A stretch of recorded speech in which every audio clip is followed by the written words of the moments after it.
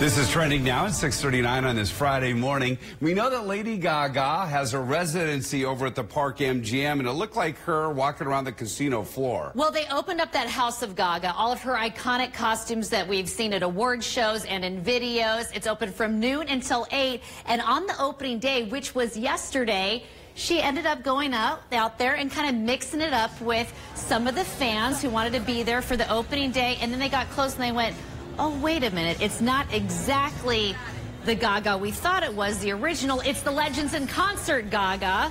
So she had her poker face on as she took all these pictures.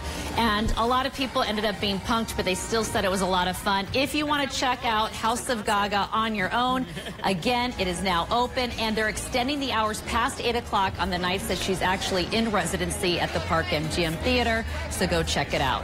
Right now, we're checking out the